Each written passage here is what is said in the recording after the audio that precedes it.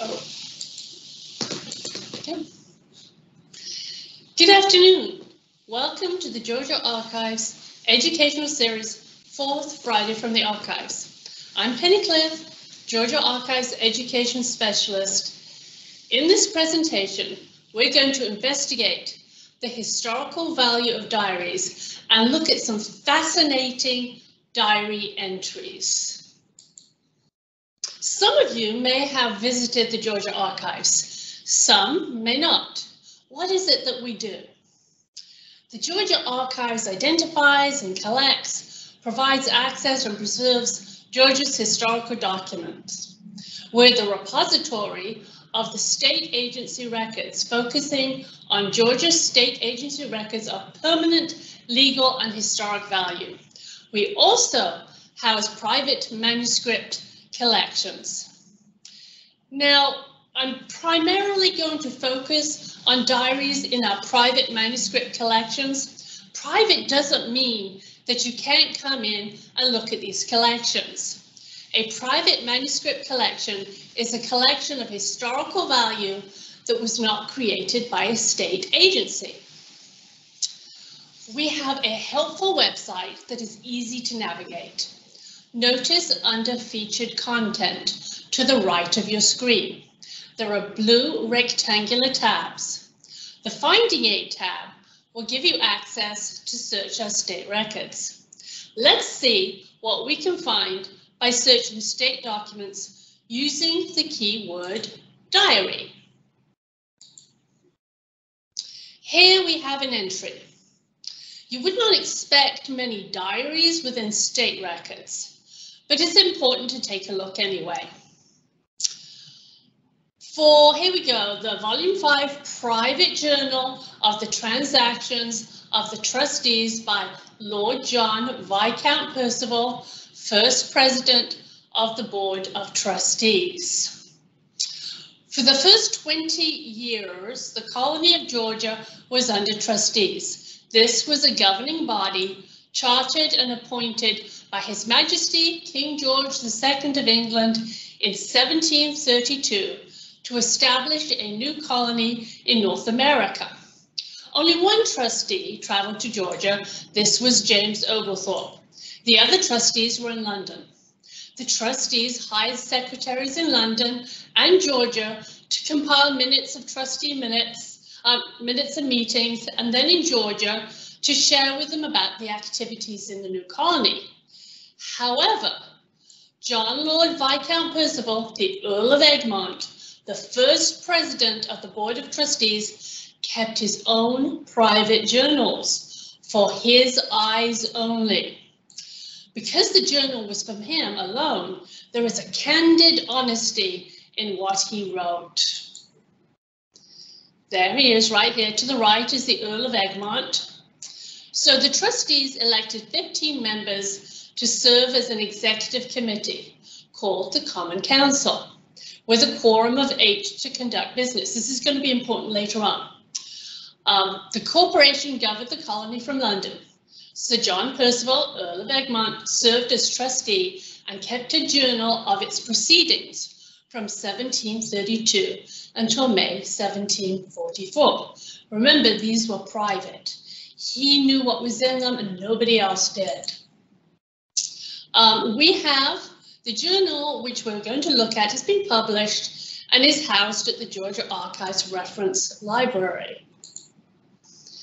The transcription of the journal of the Earl of Egmont is in the reference library, right there. And there it is, right there on the shelf. You can come in and look at it. There is an honesty in diaries. The Earl of Egmont writes in his journal the real reason for 3 resignations. This is in 1738. So he doesn't think anybody else is going to be reading this. This 1738 entry made me think that although this was from the 18th century, certain things stay the same. Nothing new under the sun. As 2021 is called the time of the Great Resignation, this is a timely example. Many times, There is the reason people give to resign, and then there are the real reasons.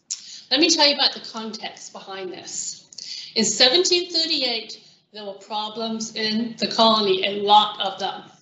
Some colonists were against James Oglethorpe's limits on land ownership, ban on rum and alcohol, and particularly the ban on slavery was the biggest complaint. There was a lot of pressure on the trustees from both sides. 3 individuals resigned from their offices with the Board of Trustees, and each gave his reason. This is a private journal. The Earl of Egmont shares in his journal what he thinks are the real reasons for the resignations. He alludes to scripture to pen what he thought was going on. Now I'm going to read a little bit about his comments. He's talking about a Dr. Bundy sent a resignation of his office of Common Councillor. He said he was no use. I'm no use in this office. Then a carpenter declared to us his resolution to resign for want of time to attend the boards. I just don't have time to get to the boards. Then a carter, when the board was up and delivered his resignation, his business hindered him to attend, just too busy at business. So let me read what happened here. These, like seeds sown on stony ground, had no root in themselves, and so endured but for a time. He's talking about those who gave the resignation. Afterward, when affliction or persecution arose, immediately they were offended and fell away. He's alluding to scripture here. There was some persecution, it's too much stress, it's like, I've had enough. Now he goes on to say the truth. The malicious clamors and reports of the Carolina people against the bad state of the colony at this time, as represented by Mr. John Wesley, the low condition of our cash, the bad but just conceptions of Mr. Coston, to whom the care of the colony was trusted, the great debts contracted by him, and little improvement made by the inhabitants. The unreasonable pique, which though endeavoured to be concealed, was visible enough, of divers of our members against Colonel Oglethorpe, and it goes on and on. Let me tell you a little of the context. This is all going on in 1738. John Wesley served as the rector of Christ Church in Savannah. There was a controversy. Difficulties arising from Wesley's strict discipline with his congregation, as well as an unsuccessful love affair, led to his return to England in 1738. Thomas Coston, who drew all bills on the trustees and directed affairs at Savannah, well, he was not popular. He was not a popular official at all, and he got the trustees in debt while profiting himself. The reasons given by the 3 men for resigning, and then the honesty of the Earl of Egmont, who gives us a glimpse into what he believes was really going on. Now, I tend to lean towards the Earl of Egmont's reason. It's just about too hot in the kitchen. Now, if you would like to read one of the Earl of Egmont's journals, the 1741 to 1742 journal is scanned in our virtual vault in the ad hoc collection. The writing is quite nice, easy to read. Our focus today is going to be on private manuscript collections, which can be found in the book and manuscript catalogue. To search in the manuscript catalogue, I typed in diary. If you look on the left, under format, there are 56 books, 40 other, 2 microfilm and 1 journal. We're going to see a few examples of collections from other, which are donated private collections, which include diaries. Here is an example of a collection that includes a diary. The Theodore K. Jones World War I papers. In this collection is his diary from 1917 to 1919. This image is from the Theodore K. Jones World War I diary. The entry is, at the armistice, November 11th, 1918. At the end is written, "Peace at last." Some of the examples we're going to view are two online, which you can see from home, a journal and a memoir, and diaries from collections you need to come to the Georgia Archives to read. Diaries are important to people with various reasons to want to read them. They're very important to historians, researchers, genealogists, anyone interested in first-hand accounts from various times in history. Now, a diary is a primary source.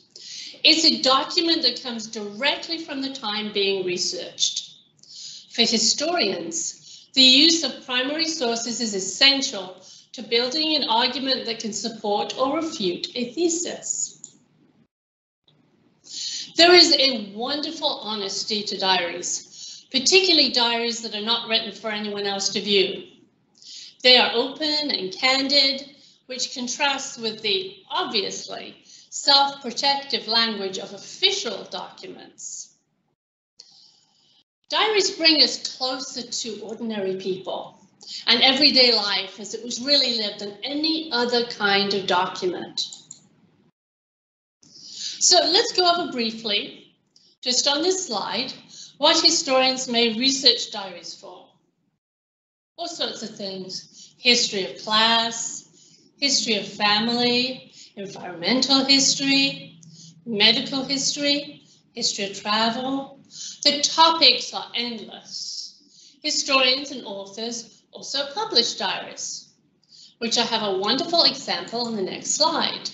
Here is a really good example of publishing diaries or journals. Gathering Blossoms Under Fire, the journals of Alice Walker, 1965 to 2000, by UGA journalism professor Valerie Boyd. This is a compilation of National Book Award and Pulitzer Prize winner author Alice Walker's 50 years of journals.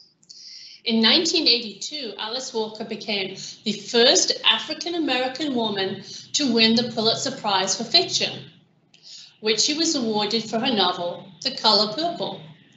Currently, the book is on pre-order with a delivery date of April 12th, 2022. I thought that was a really good example coming up. For genealogists, reading a diary of an ancestor is a different experience from that of a historian. There is the emotional connection of knowing this. This is a family, no matter how far back. Diaries reveal who ancestors were as people. And there could be names or dates or descriptions of places or activities. A family historian's job is to uncover the truth. Information found in diaries needs to be handled sensitively. Diaries are democratic. Of course, only literate people kept diaries and letters. But both forms were important to a wide variety of people. You have the rich, the not so rich, young and old, men and women, children. They're the most democratic of all historical sources. Diaries are windows into time. Personal writing reveals how people both embraced and resist the time and place in which they lived. Their personal motives for the written reactions to the time lived, and emotional and intellectual reactions imbued in diary entries about how people reacted to their culture, especially if it was for their eyes only. Diaries and the passage of time. Diaries record the truth as he or she sees it. It's what they believe. Diaries are a distillation of truth in people's lives. But with diaries, what about the privacy issues? There is an unspoken rule. If we see a family member's or friend's diary, we do not read it. We do not invade the privacy of their written thoughts. Now, my daughter has always kept diaries. She's a freshman at college, and I don't read her diaries. I was going through some notebooks in the house and ran across the diary she was starting. She never actually wrote in it. And when she was in elementary school, I got her permission to share this slide.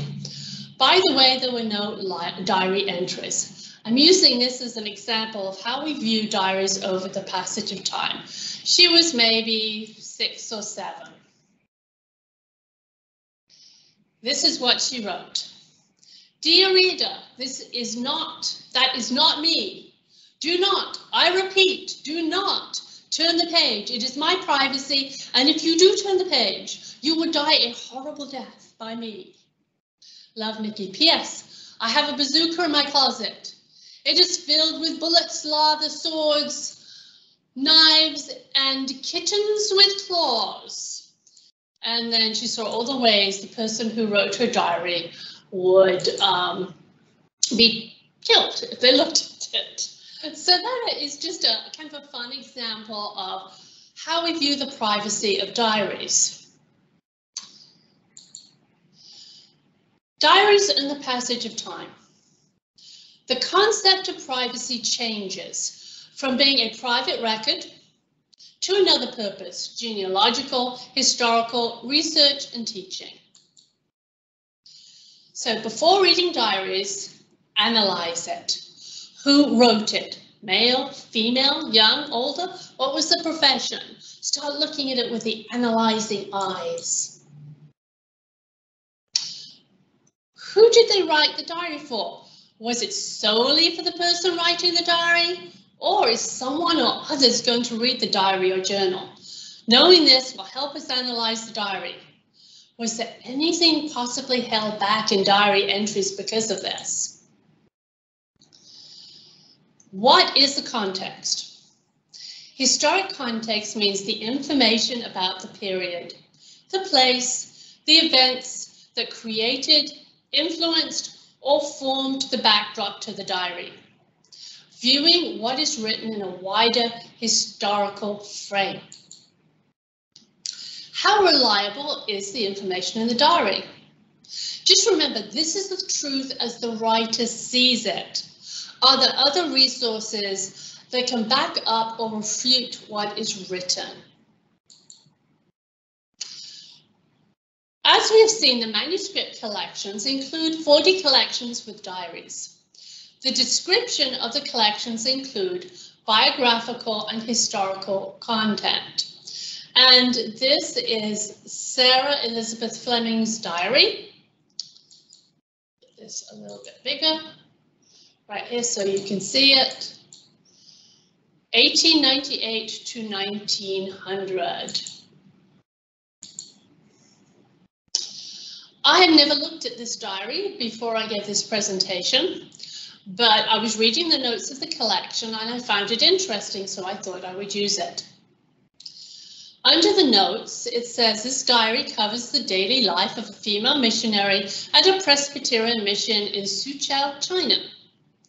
Sarah Elizabeth, also known as Elizabeth or Lizzie, was born January 1st, 1839 in Augusta, Georgia, to Sarah Lamar and Porter Fleming. She spent her early years assisting in the rearing and education of her many half-siblings and teaching in and around Augusta. A devout Presbyterian, Fleming was able in 1893, at the age of 54, to go as a missionary from the Southern Presbyterian Church to the Sibley home in Suzhou, China, where she remained until her death on May 8, 1916. And note, the thing that sticks out to me is I think the age of 54 is unusual to go as a missionary. I wonder what happened there. So who wrote it? What did I expect? What was I looking for? Well, who wrote it? Sarah Elizabeth Fleming. She was middle-aged. She was a single woman, a Presbyterian missionary and teacher who wrote this diary at the age of 59. She was a missionary teacher at the Sibley home in Suzhou, China. Now, what was I looking for? I had hoped to learn of the children she worked with, her teaching methods, just to find out some information about that, what the names were, what they were like. Well, that's what I was looking for. Well, it wasn't there. And sometimes when you get a diary, sometimes you'll find things that are unexpected, or maybe that you didn't expect, or you're looking for something that's not there. Either way, they're really fun to look at. Okay, why did she write this? This is her first entry. It's written for her eyes only. So there's this candid honesty here. We do get an answer as to why at age 54 she became a missionary in China. She writes, I came to China keeping a promise to my Heavenly Father. He has truly dealt most kindly with his child. The first 3 years were not happy years, but the past year has been full of joy and peace.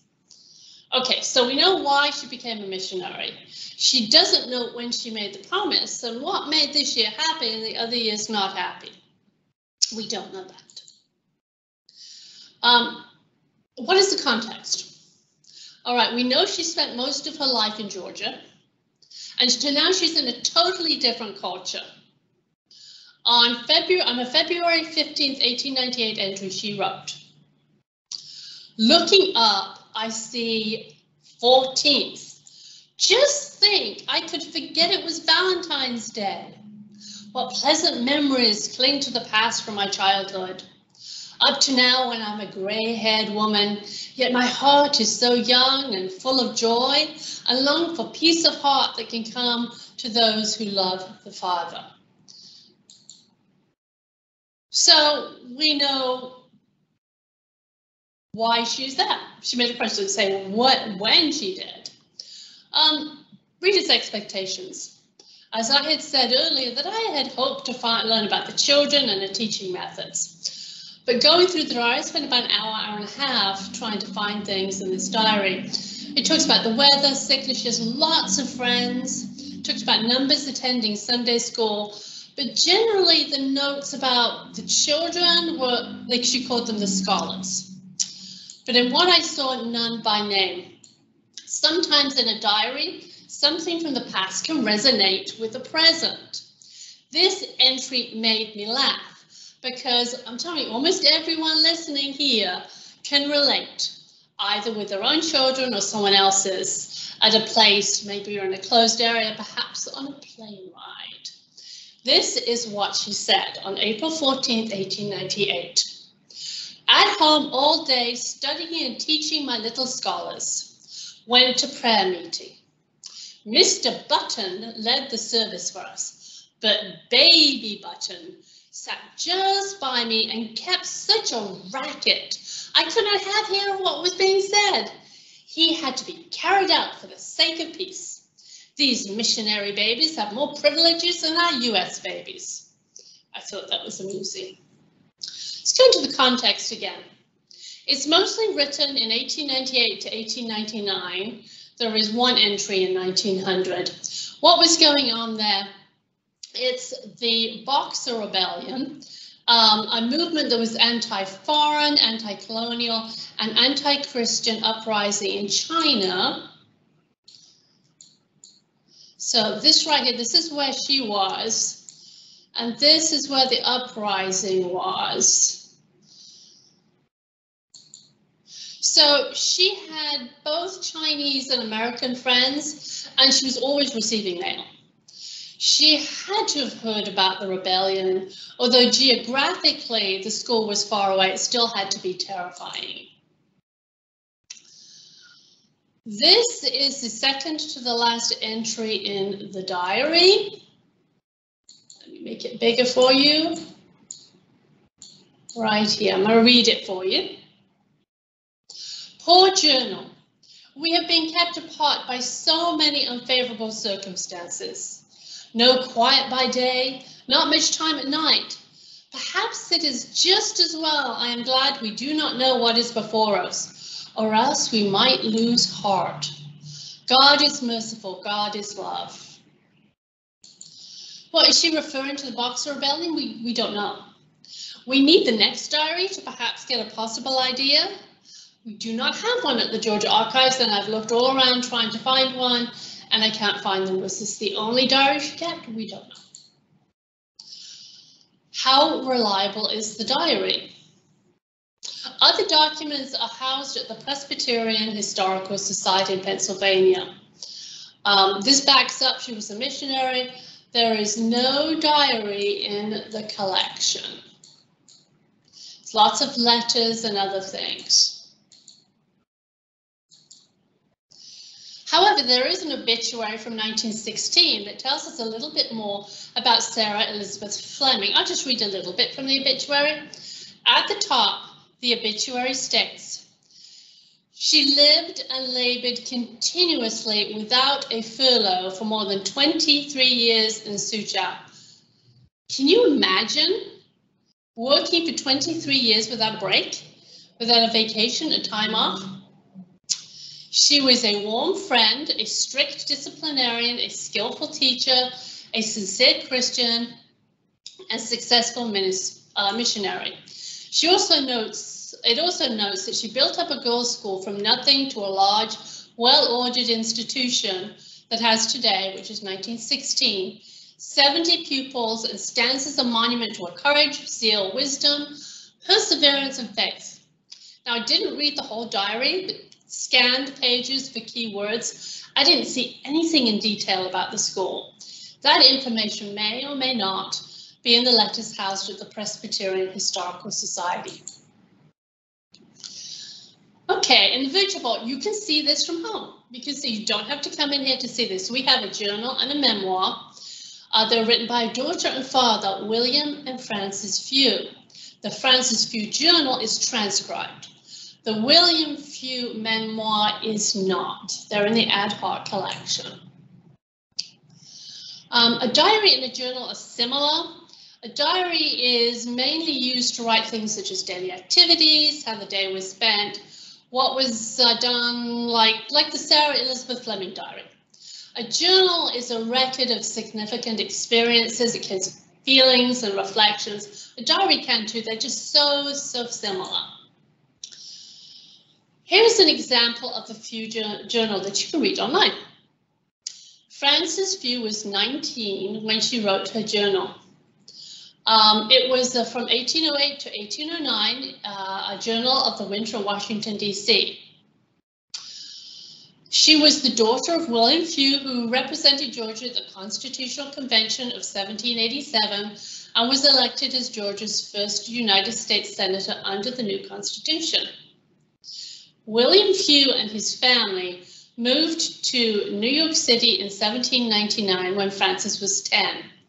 In October 1808, when Frances was 19, she accompanied her Aunt Hannah and Uncle, U.S. Secretary of the Treasury Albert Gallatin, to Washington, D.C. for the winter.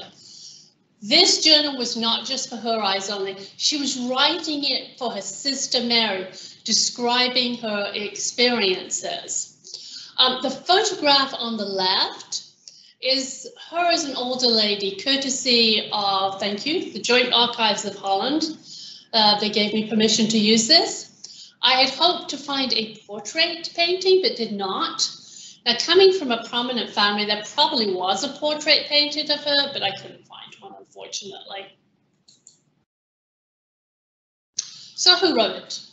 Frances Few. She was privileged. She was bright, she was educated, you will see she's observant, 19-year-old. She's from a family of politicians. Why did she write it? She wrote it for her sister Mary. It's not for her eyes only. So she's probably keeping in her mind that this is for her and her sister. They're very, very close.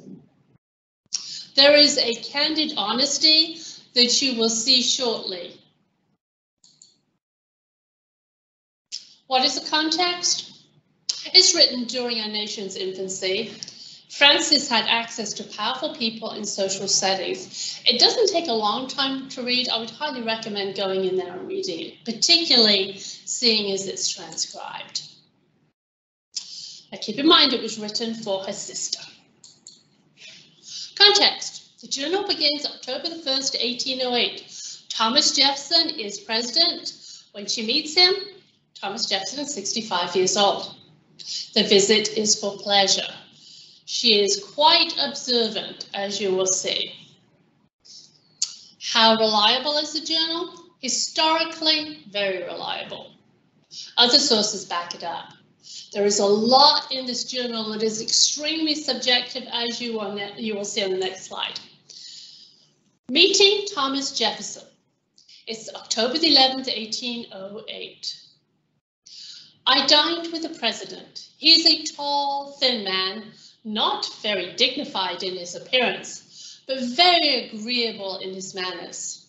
His face expresses great good humor. There is scarce a wrinkle on his brow.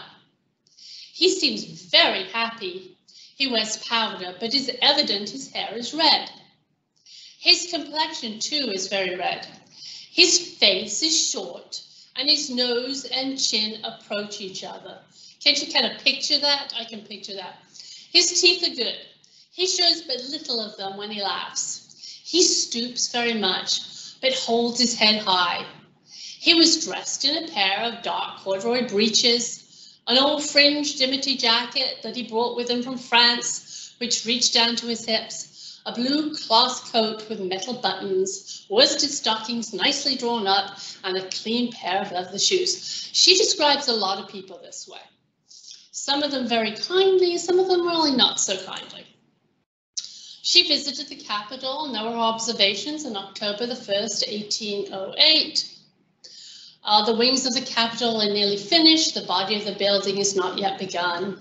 They're 3 stories high, built of stone. She goes in, and then she describes the president's house. The president's house is built of the same material and surrounded by a wall of dark stone, which looks very much like the wall belonging to the state prison, but is not finished and may be improved on.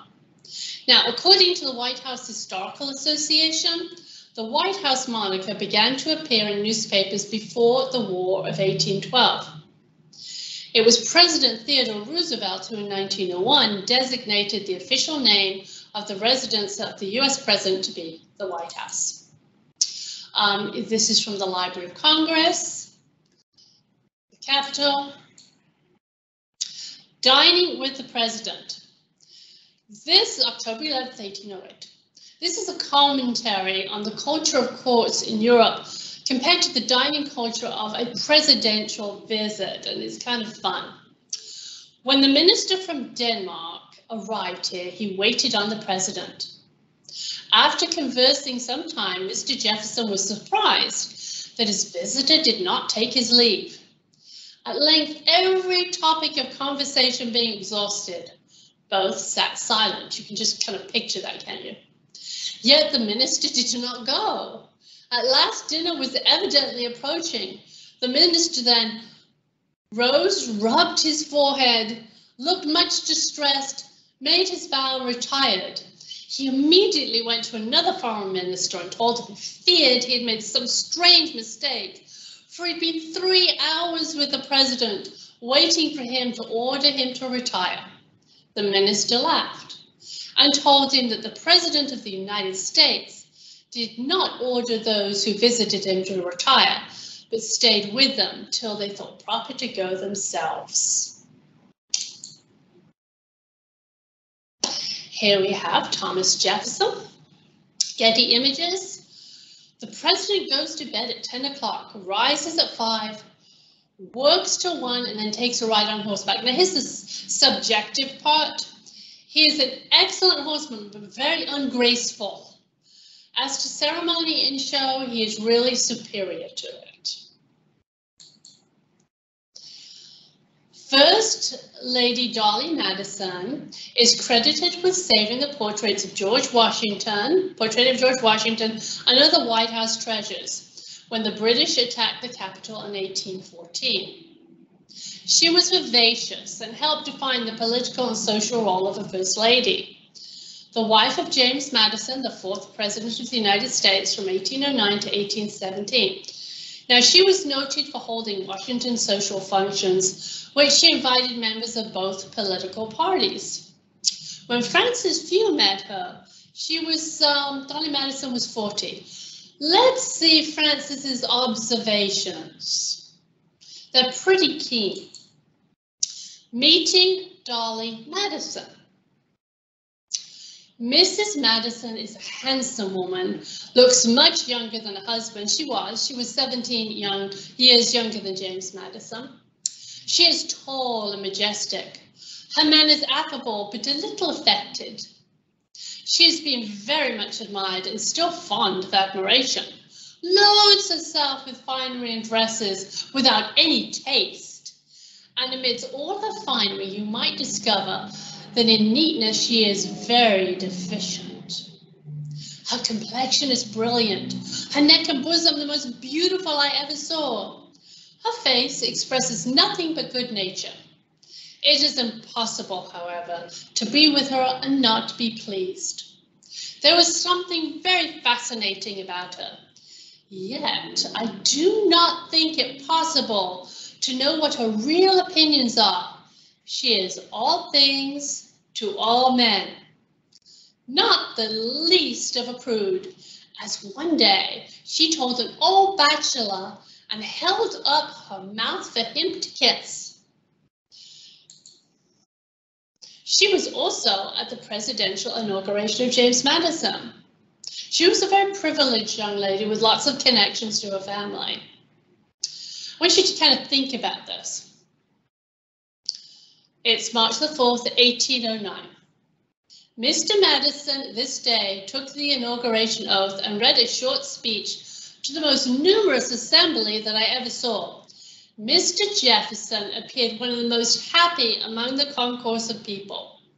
The foreign ministers were at the Capitol, the gallery in every part of the house was crowded, and the number of carriages was so great that it was difficult to get to the door. From there, a great number went to Mr. Madison's. Now, think about it. Is this correct? Are Francis Few's observations about former President Thomas Jefferson appearing most happy, do you think they're correct? Well, I'd say yes, probably. Madison was, why? Because Madison was Thomas Jefferson's handpicked successor. The former president was happy to be free from executive duties, so her observation backs this up. Let's say you want to look at some diaries. Where to find some? Well, we've been looking at the Georgia Archives. Archives have diaries in collections. Historical societies, the Library of Congress, large genealogical libraries such as the Daughters of the American Revolution. Some are published. US GenWeb's uploaded diaries. Now, if you want to read some diaries, the Digital Library Georgia has diaries on there. Of course, you can go on Amazon or libraries for published diaries, eBay, diaries going up for auction, or maybe relatives. Lots of places to enjoy diaries. The Georgia Archives Reference Library, we talked a little bit about published diaries, and I'm just going to show you a few examples. The war outside my window, Leroy Wiley Gresham of Macon kept a series of actually 7 journals between 1860 and 1865. He was in Macon. He started at the age of 12, and unfortunately, he passed away of tuberculosis at age 17. But these are his journals have been published. We have a variety of different types of diaries, and here's another example. The Sheftel Diaries, 1733 to 1808, Georgia's first Jewish colonists. Now, going into the manuscript collections, we looked at this one already, the Sarah Elizabeth Fleming Diary. Here is an example right here of many different types of diaries. This is in the Henry Johnson Toombs personal papers. Many times personal papers will have diaries. There is a 1941 travel diary by Tanya Toombs. I've not looked at it, so I'm presuming it's before we entered the war. That would be interesting to look at. Here is the Amory Dexter diary, 1861. He worked for mining companies, so that focuses on that. So difference between diaries and memoirs. A diary tells what happens within a specific time frame and is written about specific things, what happened, record of events, usually frequent, sometimes not so frequent intervals. Now, a memoir is a little bit different. It's a non-fictional first personal account of events and memories from the author's real life. Memoir, French for memory or reminiscence. It focuses on personal experiences, imbued with emotional truth. The reason I'm bringing this up is because of William Few, Frances's father. He was her father, and at Frances's request, he wrote a memoir for her of his life. So he shared stories, his memories with her. So it's not just for him, it's for her. He was an American Revolutionary War figure, a delegate to the Constitutional Convention, one of Georgia's first US senators. In 1799, he moved to New York City, where he culminated his career as president of Citibank. His memoir covers his life from his childhood to adolescence, his participation in the American Revolution, political life in Georgia. The whole memoir is in the virtual vault.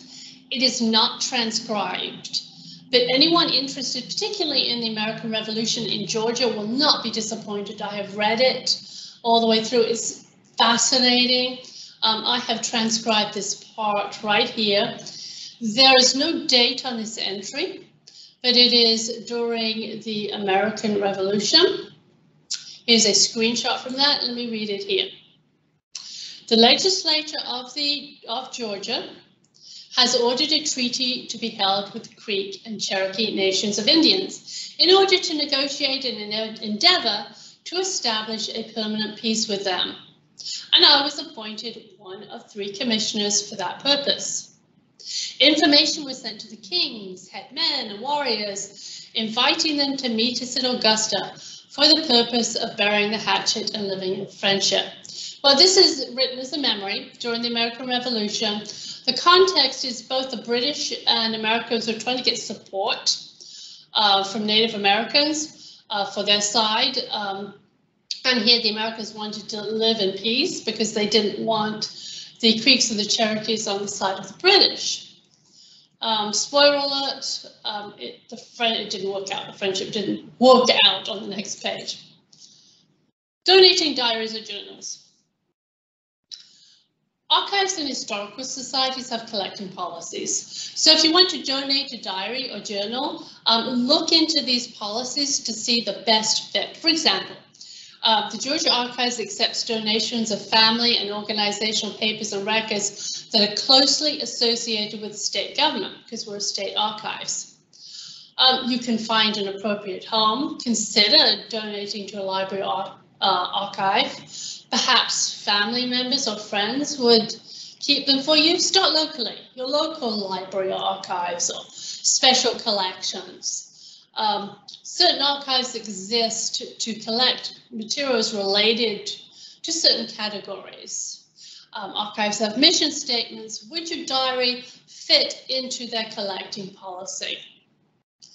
Now, there is currently no national American diary archive, although there are diaries in archives and historical society and collections, but there's no national diary archive. There is one in Italy, the National Diary Archive, and the City of Diaries. They have 7,000 diaries and memoirs. And there's also something really neat, is the Great Diary Project in the United Kingdom. It was launched in 2007 by 2 diary devotees, Dr. Irving Finkel and Dr. Polly North. There's a permanent home at Bishopsgate Institute. The project rescues archives and makes publicly available a growing collection of more than 15,000 unpublished diaries. Private diaries of ordinary people are the core study selection.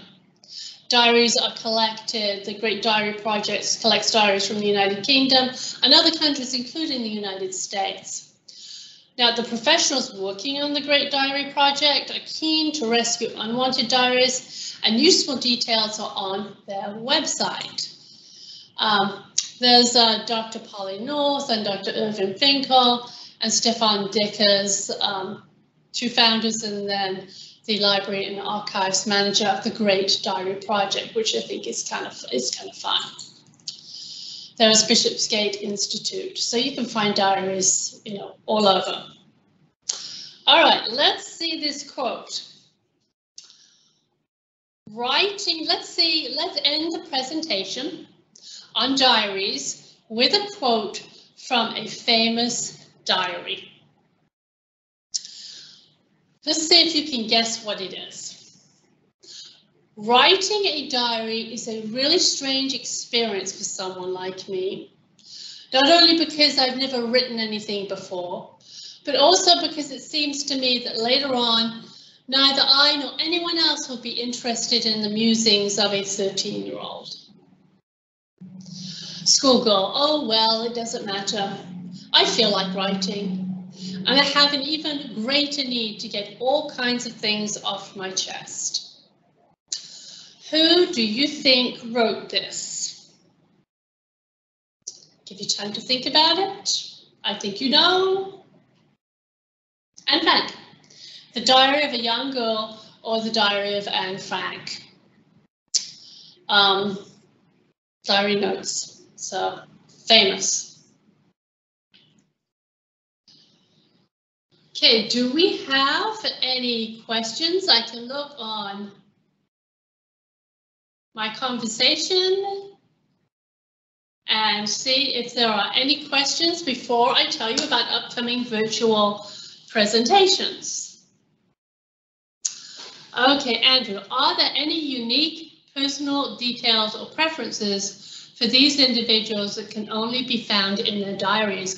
Ooh, yes, that is really, really a good question, Andrew.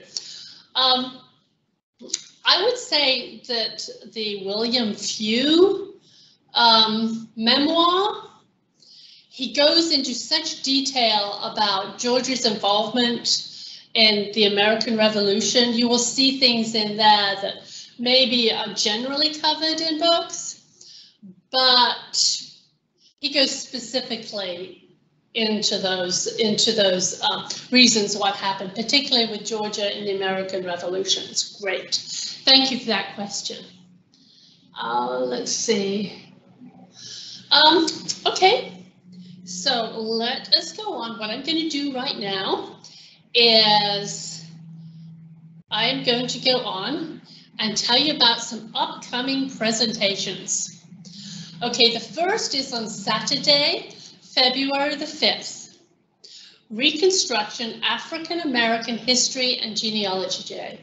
Now you can register from our website, www.georgiaarchives.org, or go on our Facebook page to see this flyer. Now you'll have to download a Microsoft, you know that because you're on here, a Microsoft Teams app. It's going to be really, really good. That's going to start at 10 o'clock in the morning. Let's see our next one. Upcoming presentations. The second virtual presentation is our Lunch and Learn on Friday, February the 11th. Now, once again, you know, you can register from our website. This is a February Lunch and Learn virtual presentation. And it's interesting because we talked about the trustees, the Earl of Egmont. This right here is the founding of Georgia, 1732 to 1734. How the Georgia trustees vetted potential first settlers or colonists and recruited Londoners to settle on the Georgia frontier, including using the newspapers to alert any predators. That sounds interesting. It's by Kenneth H. Thomas Jr., Atlanta Journal-Constitution columnist, Friday, February 11th, from noon to 1 p.m. Also, what you can do is these presentations will be added to our YouTube channel. Just go onto YouTube and type in Georgia Archives and you're right there. If you subscribe, and it's free, you will be alerted whenever we have new videos on there. Also, you can view our next fourth Friday from the Archives presentation will be in March. You can view our upcoming 2022 program schedule from our website. Just go under announcements and click on that and you'll see what's coming up. Well, we are so glad that you have joined us today and happy reading.